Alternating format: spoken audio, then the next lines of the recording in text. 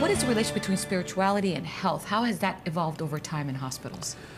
Yeah, the faith community birthed the hospitals. It was very foundational, and for centuries there was a tremendous harmony between the body, the mind, and the spirit. And during the period of the Enlightenment and into the beginning of the 20th century, there was a divorce, a separation. But in recent decades, there's been a re-encounter or reconciliation of the two.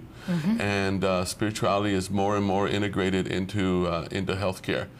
For instance, at the School of Medicine at Florida International University, I'm part of a core team that's designed a required second-year course for all medical students that has to do with end of life and spiritual end-of-life care of the geriatric patient. And spirituality is very much integrated in that course. And so this is a secular university. Of course. But they see the value of integrating spirituality.